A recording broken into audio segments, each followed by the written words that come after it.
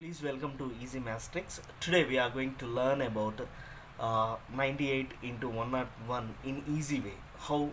Okay, first you take, it is very near to 100.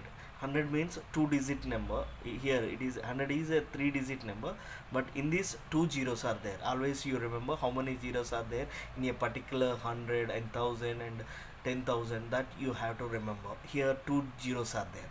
Means 100 minus 2 is 98, 100 plus 1 is 101.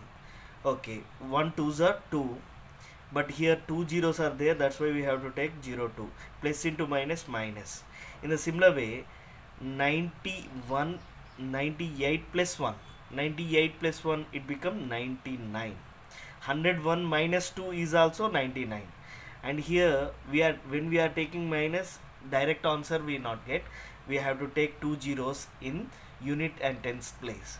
Now what is the answer? 900 minus 2 is nothing but 9898. It will come once you check. 9 minus 2, it become, you from here you take 10 and it become 10 and it is 8. Here we are taken one borrow, that's why it become 9898. This is the way we have to solve. Even you normal calculation 98 into 101, it is also 9898. This is the way we solve this problem.